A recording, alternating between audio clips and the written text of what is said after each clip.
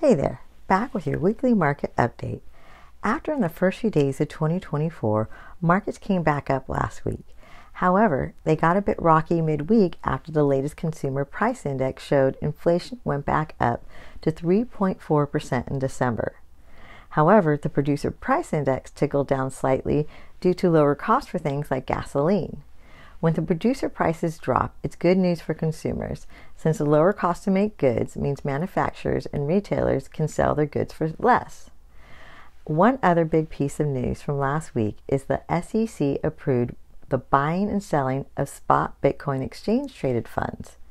While these funds are now available for all investors, they're not right for everyone due to their higher volatility, plus there's no guarantee that investors can sell them at desired price later. If you're thinking about adding these funds to your portfolio, make sure you know the pros and cons and whether they're right for you or not. I'll be back next week with the latest on what's happening in the markets and your investments.